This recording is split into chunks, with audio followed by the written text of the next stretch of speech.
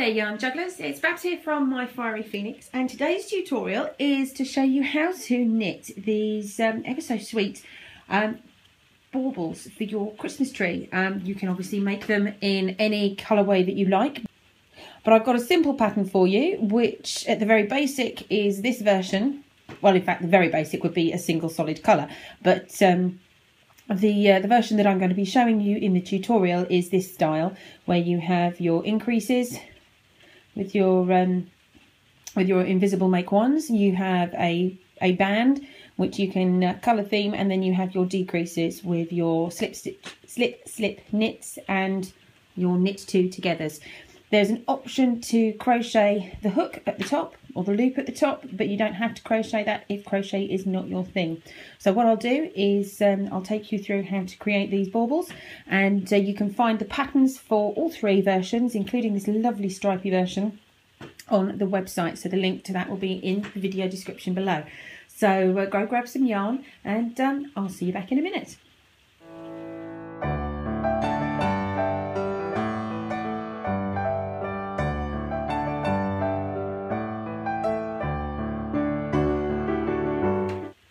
The yarn that I've used to create these is Stylecraft Special in double knit, and I've used Cream, Aster and Aspen, which gives us this lovely frozen icy colourway. And what I'm going to do is take you through casting on, how I use my needles to knit in the round, and I'll take you through the make one. I won't show you how to knit everything round and round and round, but I will then take you through the knit two together and slip knit, and finally I'll take you through how to close, how to stuff, and how to create the crochet loop, which will give you all the skills that you need to be able to create your own Christmas bauble. So let's get cracking. So here we are with our 12 stitches, and what we're going to do is move those around so that we can actually start to sew in the round. And whilst this is very it can look quite complicated the first time you do this, it will become easier. But basically what we're doing is creating three sections on our round needle. So we've got 1, 2, 3. So we turn it, we have our 3 sections of stitches. It doesn't matter what numbers are on here because we can change it each time we move everything around.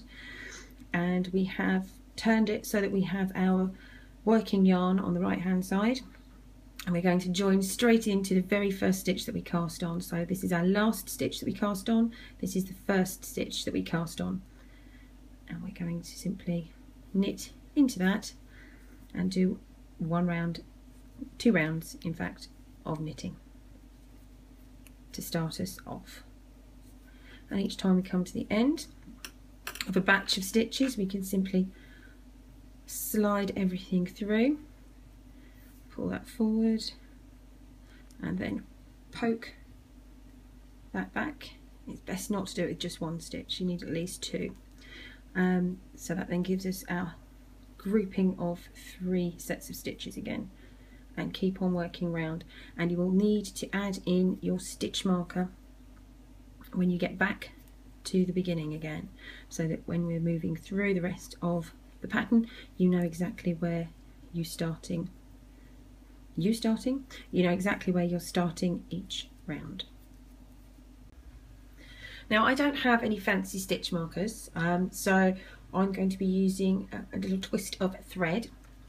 And you just need to make sure that you have identified your joining point, which is here. You can see where we've cast on, hopefully if I can get that in focus, there we go.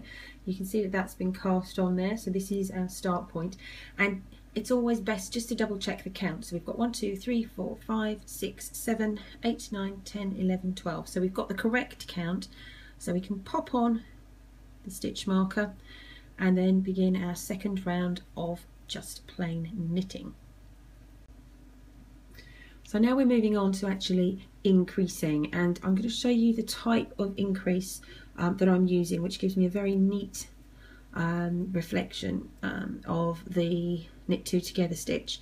And the way that I do my make one is by lifting the stitch from below. Hopefully you can see that it is literally just the stitch beneath, which I then lift up and onto the needle to give me an extra new stitch, and then I make one, and then we knit two, and then we're going to make another one. So you simply lift the stitch from beneath and add that in, and then you knit it. And then I'll slide everything round. So I'll show you the sliding round again, because that can sometimes be rather confusing. So you pull the wire through, slide those needles, the stitches back onto the working needle, and push this through, pull through the wire or the cable, and then you have your set of 3 sides, so you can begin knitting again as you were. So what I'll do is I'll continue on, and this grows really quickly, and once we've got a few more stitches on the needles, I'll show you those increases again, just so that you've got them clear and can see what they look like further on in the process. Okay, so we've now moved on a few more rows, and as you can see we've got a few more stitches. So we're now at the point of making one, knitting two, making one, knitting two, all the way around. So that gives me lots of opportunity to show you the make one again. So it's knit one, make one, knit two, make one, knit two. So we're now ready to make one. So again, we pick the stitch up from beneath, pop it over the needle, make one, and then we knit two, one, two, and then we make one. And so again, we pick it up from underneath, pop it over. That's our make one, and then we knit two. And the actual pattern is available on the blog, so that you've got the written pattern, because it's going to be too complicated and very boring for me to go through the whole process of the creation. But what I'll do is, when I move to changing colour, I will show you how that is done, and then I'll also then show you how we reduce our stitches. We lose those stitches so that we can then bring it back into the bauble shape. I will then show you how to stuff it, how to make the hanger, and talk about some other bits and pieces you can do to personalise it. But for now, that's how you do the increases, and I'll show you how we do the colour change next. So now that we've increased and we've created these beautiful little increases with the invisible make one stitch, we're going to change our colour. So I will shuffle everything back around. There we go. Pull that wire through, so I've got my 3 sides of stitches. We take a long tail, which I hold in my left hand. I wrap it around the finger of my right hand to give me the tension, and then I knit it on as if it was a normal process, as if it's just part of the normal knitting process. And then you continue on. You can drop the yarn in the back and you continue to knit around. And what you can see on the reverse is you've got your new tail and you've got your old tail. Now I'm going to leave this so that I don't have to start again and tie it off, but I will tie this off around my white yarn or my cream yarn,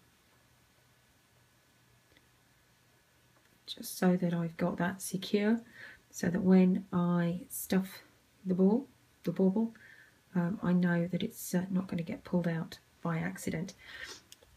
And so I can then continue on knitting around.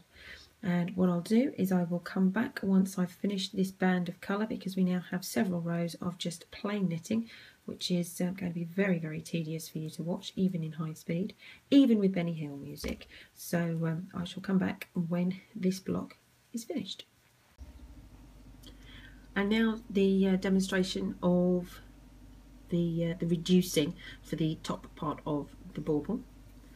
We start off with a slip slip knit, so you move both of them to the needle and knit through the back, and then knit on through, and then we knit two together,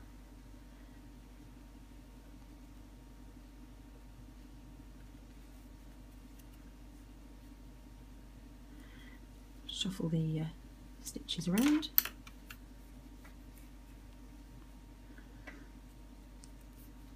So you'll need to follow the pattern as before, and this really is just showing you how to do the slip slip knit and the knit two together for the different types of reduction. And so we'll just knit two, and then we will go through the slip slip knit. You slip the two, I roll around and then knit through the back, and then knit on until we do the knit two together, and so you knit the two from the front together, and that is how you do the reduction. And then we'll move on to the stuffing. And so now we're going to cut a long tail. We're going to thread that through all the stitches on the needle. So we can lose our stitch marker, and we simply pick up. So what we're doing is picking up stitches,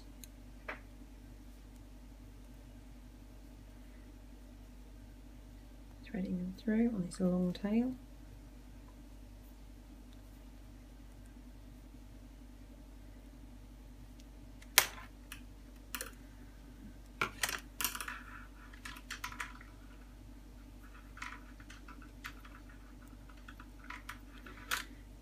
Gives us our bauble. So we can now stuff this. We need to sew up the base, and if the tail that we've left isn't long enough, we can attach one and sew that through, and then we pad this out, being very careful not to lose that tail. So we'll stuff this up and then sew it together, and you'll see what the bauble looks like once it's got some padding inside it. And so now we have sewed up the base, and I've started to pad out the bauble itself with some stuffing, some wadding, and just in case you don't know how we do that, it is quite simple. You just sort of feed it in, one finger or one thumb over the other. You don't want to go too crazy with it because this is knitting, which means that it will stretch and stretch and stretch. But what you do want to make sure that you have is a nice even round shape. So if you need to give that stuffing a bit of a shove, a bit of a poke and a prod to get the right shape, then you do that. Once you've got that padded as needed, you then pull the top closed, so you have that nice cross shape with your reductions. So you have that nice cross shape on the top there, and you have an equally nice cross shape on the base. And what we're going to do now is crochet. We're going to link in and crochet a 5 centimetre length of chain stitch, which will turn into a hanging loop. So we're going to make a slip knot and then join that in to one of our stitches. Any one of our stitches will do. So we put our slip knot through and then chain away until we have 5 centimetres, which we can then turn into a hoop or hanging loop. If you're not comfortable doing crochet chains, then you can of course simply use the extended tail, but the chain actually looks more attractive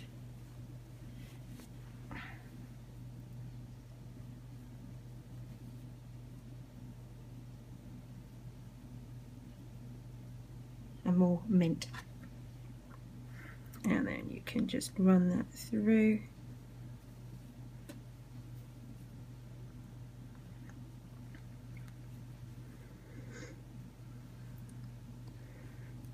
There's a slip stitch.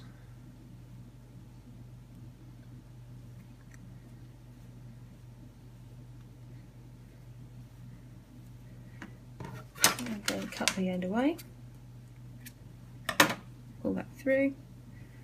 And then tie off these loose ends.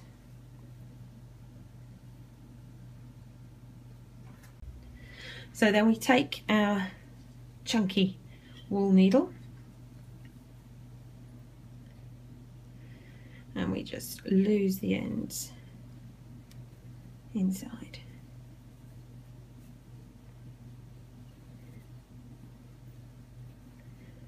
Pull that through, squish it down, trim the ends away, and then it pops up and those ends are inside and we have our lovely little hoop there. And so here's the completed bauble with crocheted loop, and these are very straightforward to make, and you can obviously change out the colours to match your particular colour scheme.